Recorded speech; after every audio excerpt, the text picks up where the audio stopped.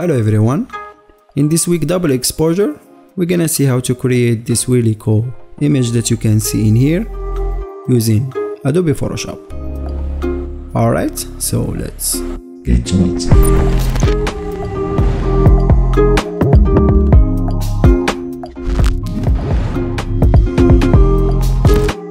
Alright, so let's go ahead and open Photoshop and then let's go to File, New, and I will put 1920 for the width, 1080 for the height, and 72 in the resolution and RGB in the color mode, and I will press OK.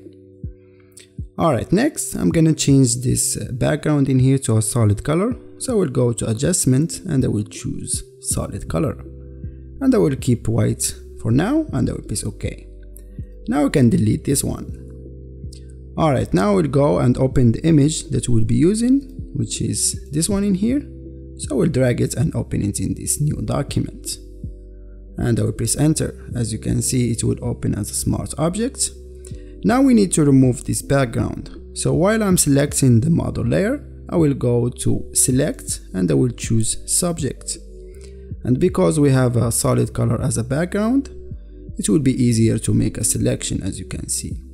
Now we'll just apply a layer mask by one click on this layer mask icon.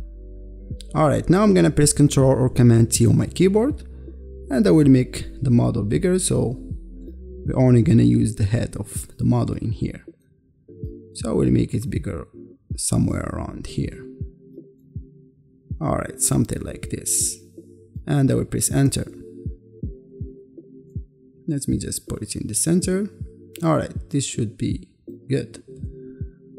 Alright, now I will go back and I will open the mountain image that we're gonna use as a double exposure. So we'll go and open it in the same document, just like this, and I will press enter.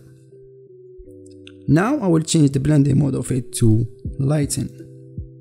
And then I'm gonna press Ctrl or Command T and I will make it bigger. So we're gonna choose a better position for our image in here. So I want this part of the rocks or the mountain to looks like it's coming from the neck in here, as you can see. So I'm just gonna rotate it and I will bring it somewhere around here, as you can see, until I will find a good position for the image. Alright, so I think I like it like this. So I'm just gonna press enter. Alright, now the next thing that we're gonna do is to change the background color to match this sky that we have from the mountain, and also we're gonna apply some adjustment to our model so it will fit good with the mountain image in here. So let's start with the adjustment. So I'm gonna select the model layer in here and then I will go to adjustment and I will apply a black and white adjustment. And then I will clip it to the model layer by one click on this clipping mask icon. And then I will bring down the opacity to around 50% or 60. So let's keep it 50%. And then I will go back again to adjustments, and this time I will apply levels. And again I will clip it using the same clipping mask icon. And I will play a little bit with the levels in here from the sliders. So I will bring down this to around 9. And I will play with the midtones.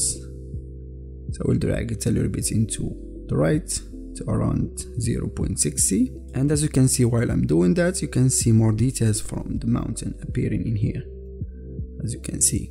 But we don't want it to be that over, so I will just keep it around 0.60. And I will drag this slider from the whites in here. Somewhere around here it should work good. Alright, something like this. Alright, that looks good. Now if I zoom in, you can see there are some details on the face of the model that I don't want. But also I want to remove this part in here and I only want to keep this part. So to remove all of this, you can just go back to the mountain image in here and then apply a layer mask, a white layer mask, as you can see. And using a simple round brush with the opacity of 50%, And also I will make sure that black is my foreground color in here, and I can delete all these details that I don't want to be on the face of the model. And also I'm gonna delete these parts that I said that I don't want it. Alright, something like this, and I will soften this part a little bit. Maybe remove all the screen just a little bit.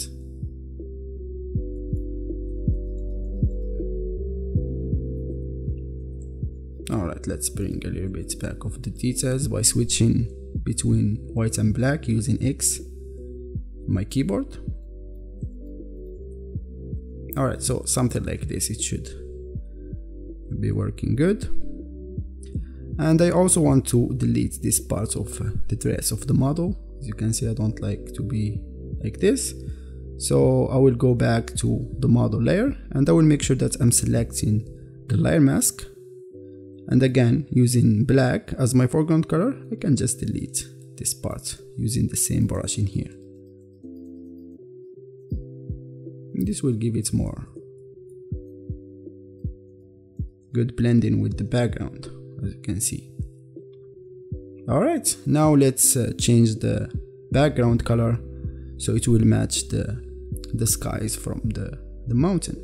So let's select the solid color that we just added in the beginning, and then I will double click on it and the color picker will show up, and then I will sample the same color that we have from the sky, from the mountain image, as you can see, and this will blend everything together very good.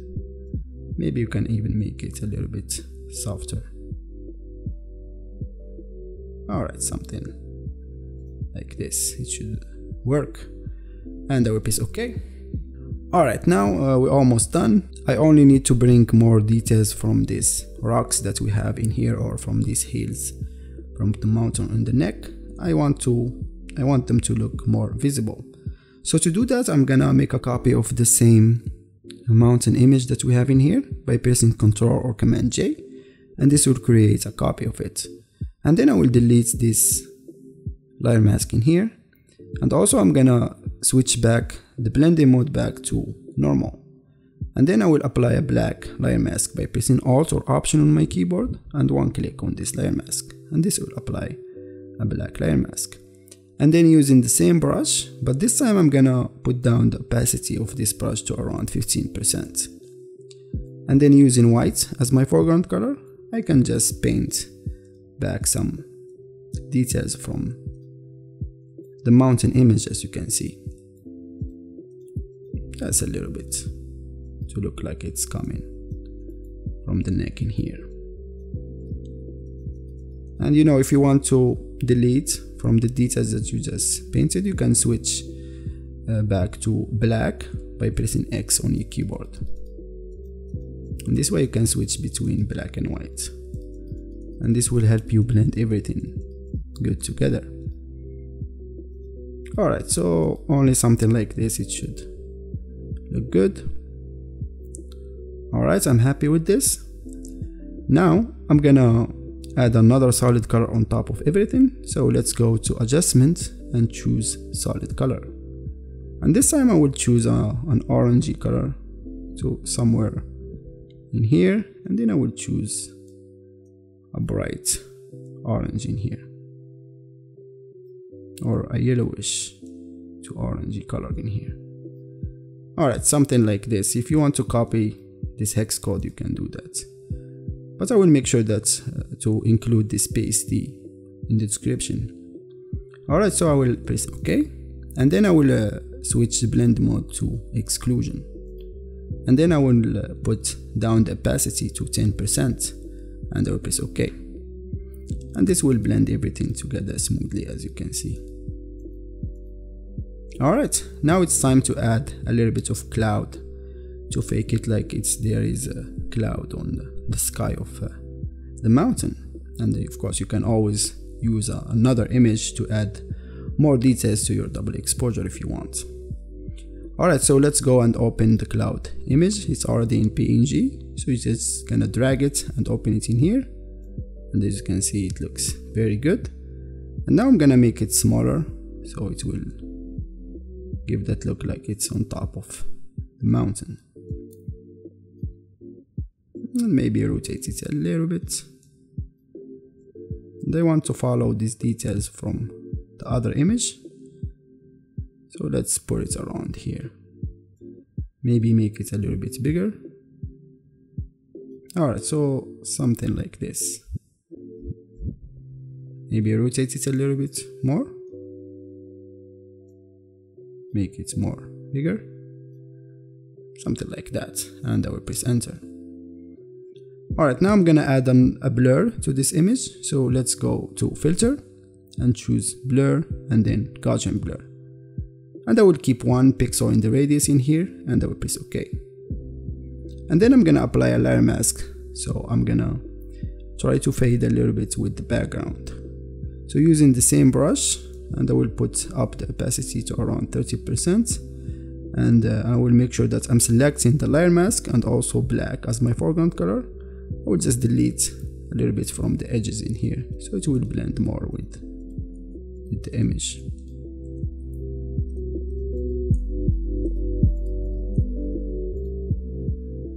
Alright, something like that, just a little bit, to give it more fade from the background in here. Alright, so we're almost done. Now the only thing that we're gonna add is a level adjustment. So let's go to adjustment and choose levels. And then I will go to the RGB and I will choose red. And I will play with the shadows and light in here from the sliders. So something like 8 to 246. And I will go to the blue and I will do the same. I will drag this shadow slider in here and I will do the same for the lights. And of course, while you look into your image, you can choose the perfect setting for your image. As you can see, you just give it a little bit of color to the overall image. And that will be all. So I hope that you like this week double exposure and it was a little bit fun for you to watch. If you try this, let me know on Instagram or Facebook. I have all the link down in the description below. And don't forget to subscribe and comment, and wait for more tutorials to come, and have a nice day. Thank you for watching.